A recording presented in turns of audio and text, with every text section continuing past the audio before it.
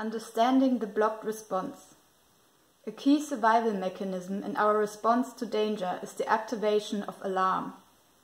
A fire chief once remarked that when a building burns, the people most at risk are not those who panic, who tend to get out quickly, but those who, not having grasped the emergency, sort through their possessions, deciding which to save. With this in mind, psychologists Bibb Latané and John Daly carried out a study examining factors that influence our response to potential danger. In the study, volunteer subjects were asked to wait in a room and fill out a questionnaire.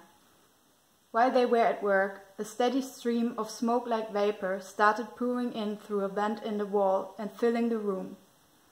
If individuals were in the room alone, they responded quickly, leaving the room and looking for help. But when several people sat in a room together, they looked to see how others responded. If they saw others remaining calm and continuing to fill in their questionnaires, they were more likely to do so too. Even when the room became so smoky that it was difficult to see and some subjects were coughing or rubbing their eyes, most persisted with their questionnaires.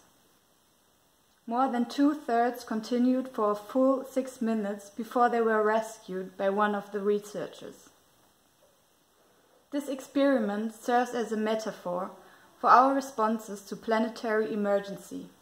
If the smoke represents disturbing information, filling out the questionnaire is like continuing with business as usual. If we are to survive as a species, we need to understand how our active responses to danger get blocked, and also how we can prevent this from happening. What gets in our way of noticing the smoke? Often we experience an inner tension between the impulses to do something and the resistance to it. There are many varieties of resistance. Here are 7 common ones.